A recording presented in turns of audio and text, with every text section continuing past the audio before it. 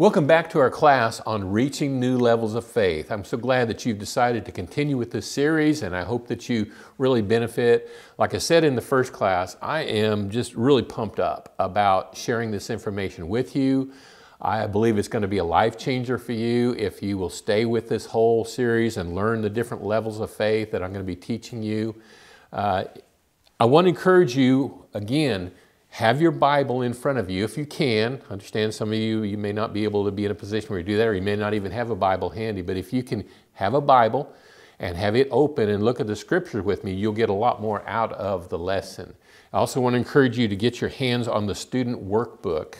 You can get that, you can order it through BibleTalk.tv, or you can download it as a PDF. It's a free download, and that way you can follow along. And then when you see things up on the screen, when you see words that are underlined, that's what goes in the blanks to fill in your notes, and that helps you to pay attention a little better.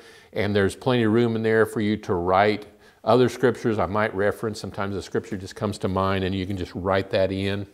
Another thing you can do with that is, if you look on there and some of the passages are underlined, if it's underlined, that means we're going to turn to it and read it.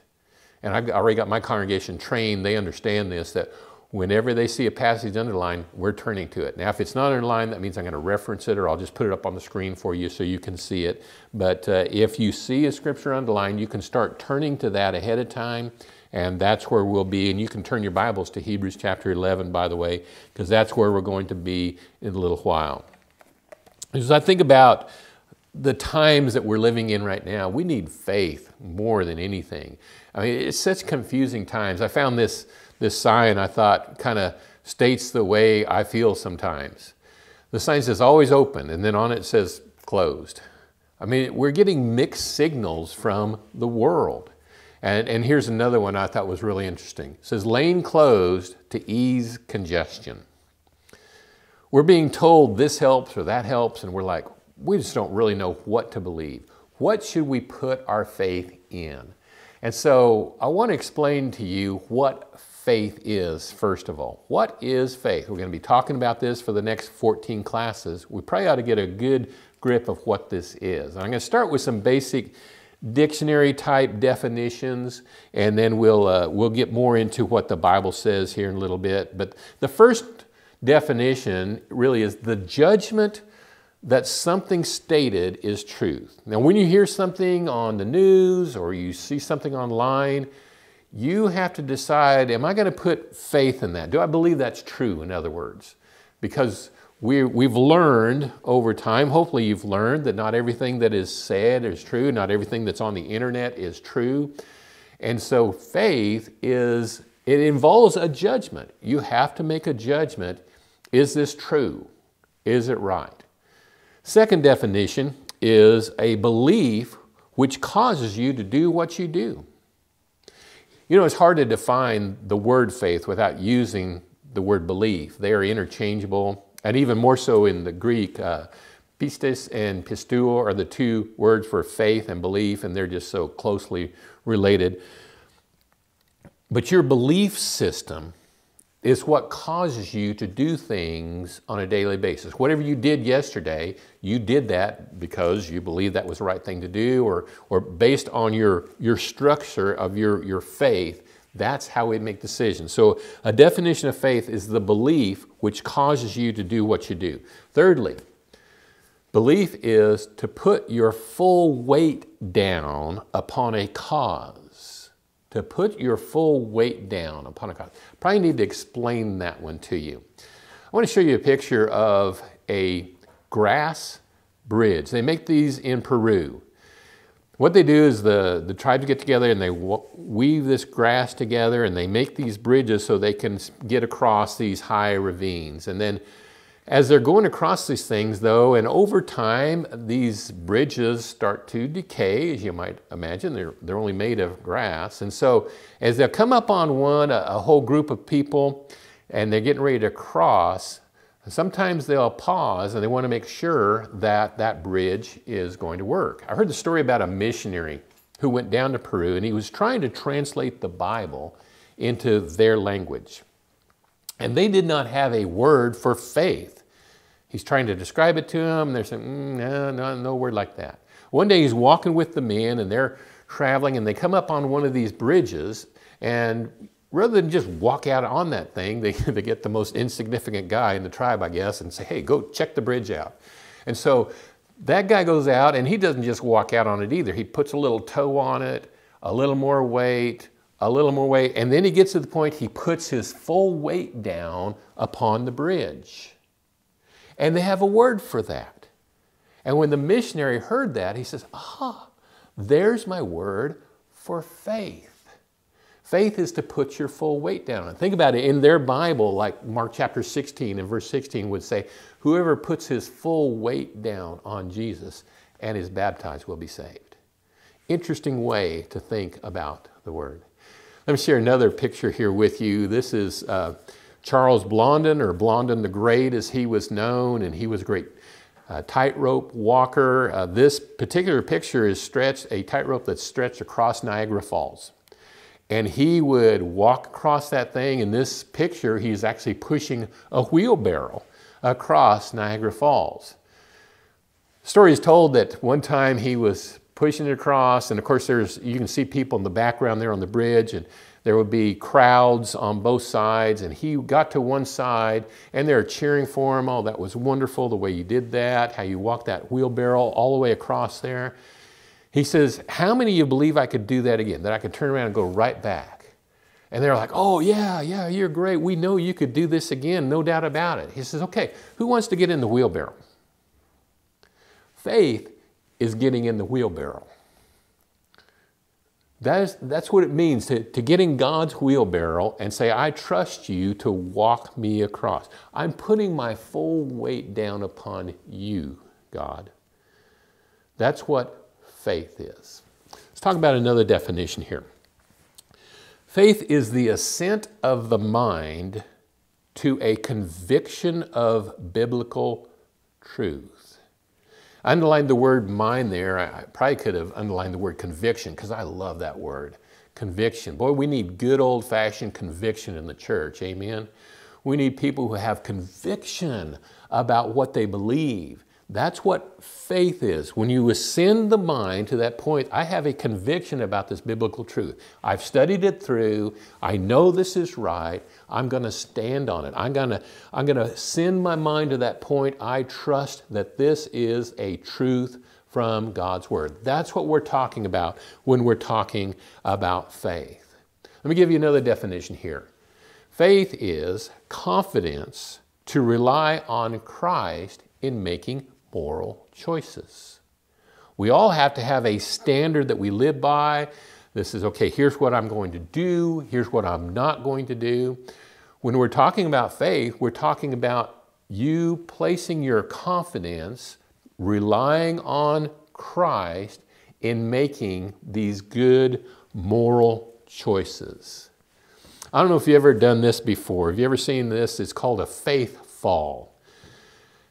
In a faith fall, you're up on a table or a platform, and you're supposed to just fold your hands and fall back and let your friends catch you. In this particular picture, I noticed that the guy has a hold of his legs. I'm not sure what that's all about, I guess so he doesn't cheat. But it takes a lot of faith to just fall back and let people catch you. You have to have faith that they're not going to let you just fall on the ground. Isn't that what faith is with God? When we talk about faith, aren't we saying, God, I just trust you. I'm just going to fall back and just let you catch me. That's faith. Trusting God to the extent that you're just like, I don't know how I'm going to handle this situation, God, but I trust you. I'm falling back into your arms. I'm leaving this in your hands. That's what we're talking about when we're talking about faith. All right, let's look at what the Bible says. Hebrews chapter 11, verse 1, a verse that I'm sure most of you thought we were going to get to here eventually. Now, faith is the assurance of things hoped for, the conviction of things not seen. Let's read that again together. Now, faith is the assurance of things hoped for, the conviction of things not seen. Let's take the first part of that verse. Faith is the assurance of things hoped for. Assurance means to be sure. I can be sure about this. Okay? I am sure about these things that I hope for. So think for a moment about, what do you hope for when you come to church and when you approach Christ with your life? What is something that you're hoping for? Well, I know what I'm hoping for is I want to be sure that God can change me. And I want to be sure that God can change you. Let's look at two scriptures about that. The first one is in 1 Corinthians chapter 6. The church in Corinth had buku problems. They were a mess. They weren't taking the Lord's Supper right. They didn't understand marriage and divorce. They had a guy living in immorality and nobody was doing anything about it in chapter 5. They had division in chapter 3. The church in Corinth just had all sorts of problems. But look at the way that Paul talks to them in 1 Corinthians chapter 6, and he acknowledges their problems. He says in verse 9, "Do you not know that the unrighteous will not inherit the kingdom of God? Do not be deceived. Neither fornicators, nor idolaters, nor adulterers, nor effeminate, nor homosexuals, nor thieves, nor the covetous, nor drunkards, nor revilers, nor swindlers will inherit the kingdom of God." Whew, that's quite a list there. He says, people that live like this will not inherit the kingdom of God, period. But here's the encouraging part. Look at verse 11. "Such were some of you, but you were washed, but you were sanctified, but you were justified in the name of the Lord Jesus Christ and in the Spirit of our God." He says, such were some of you. You might underline "were" in your Bible. It's underlined in mine. Such were some of you. What does that mean? They weren't that anymore. There were members of the church there in Corinth who used to be adulterers and fornicators and homosexuals and drunkards and swindlers. They weren't anymore. Such were some of you. You were washed of that. You were cleansed of that. You can be sure of that. I need to be sure that God can change me. If I don't, I have a faith problem. I'm not trusting God. If I come to church and I'm reading the Bible and I'm still telling myself, oh, I'm never going to change, I'm just going to be the same way, I have a faith problem. Or if I say that about others, oh, he's never going to change. He comes forward every other Sunday and it's just always the same thing. That is a faith problem. I need to be sure that God can change me. I need to be sure that God can change you. Paul was confident in the book of Philippians. Look at that with me, please. Philippians chapter 1. And Philippi, that church had its problems too. Go back and read in the book of Acts how that church got started. It wasn't a rosy situation at all. And yet look at the way that Paul writes to the church in Philippians chapter 1, and I'm going to start here in verse 3. Philippians 1 verse 3. "I thank my God in all my remembrance of you, always offering prayers with joy in my every prayer for you all, in view of your participation in the gospel from the first day until now. For I'm confident of this very thing, that he who began a good work in you will perfect it until the day of Christ Jesus." See the way he talks to them? He's like, I'm just so thankful to God for you. When I pray to God, I thank you for that church there in Philippi. I love those Philippians so much. And I'm confident God started a good work in you and he's going to keep going. I'm sure of that. Faith is the assurance of things hoped for. I am sure God can change you. I am sure God can change me. There's just certain things that we need to be sure about. Let me share some others with you. I need to be sure that I will be in heaven with God. Do you have that assurance? I hear a lot of times Christians say, oh, I don't know. Maybe I'll make it. I probably won't. Man, what kind of faith is that? Don't you trust God? In Hebrews chapter 11, and please be turning back there, Hebrews 11 is kind of the hall of faith, if you will, in the Bible. It talks about the great men and women of the Bible and how they had tremendous faith. But I want you to notice maybe something you haven't if you've read this passage before. Have you ever noticed the references to heaven and their confidence in heaven? Look at Hebrews chapter 11 and verse 8. By faith, Abraham, when he was called, obeyed by going out to a place which he was to receive for an inheritance. No, it's talking about the promised land, right? And he went out not knowing where he was going. Now that takes faith, doesn't it? By faith he lived as an alien in the land of promise, as in a foreign land, dwelling in tents with Isaac and Jacob, fellow heirs of the same promise. Now here's the key verse, verse 10. For he was looking for the city which has foundations, whose architect and builder is God. Now I wonder what that city is that he's talking about. He's looking for a city whose architect and builder is God. It's obviously not talking about something here on earth.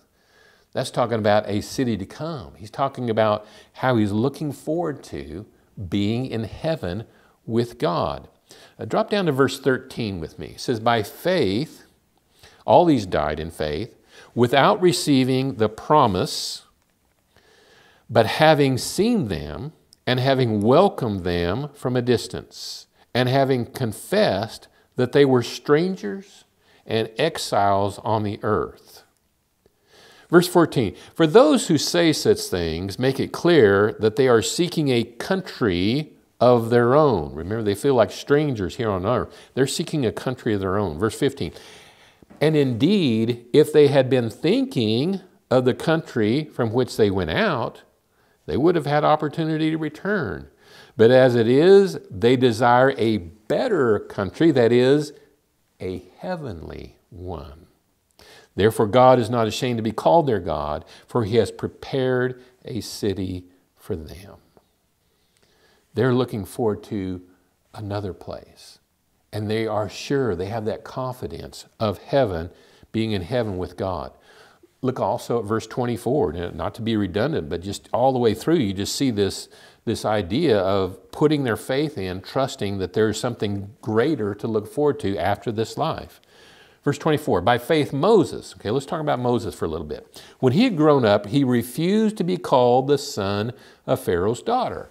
Most of us know that story about how he had the opportunity to stay in Pharaoh's house, but he gave that up when he saw the way the Hebrew slaves were being abused, and he learned about the God that he didn't know about. But he left behind the glory and the splendor of Pharaoh's house to be able to do that. It says in verse 25, choosing rather to endure ill treatment with the people of God, with the Hebrews, than to enjoy the pleasures of sin. You notice the Bible says that sin is pleasurable, does not deny that. Yeah, there's some pleasure to sin, but is it worth sacrificing heaven? That's his point here.